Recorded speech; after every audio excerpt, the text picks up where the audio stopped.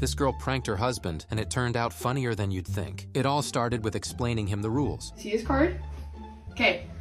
I'm gonna put it up here and I'm gonna drop it, and you have to catch it with your forehead. But your hands have to be behind your back, and you have to be standing like this. And she also gave some extra motivation.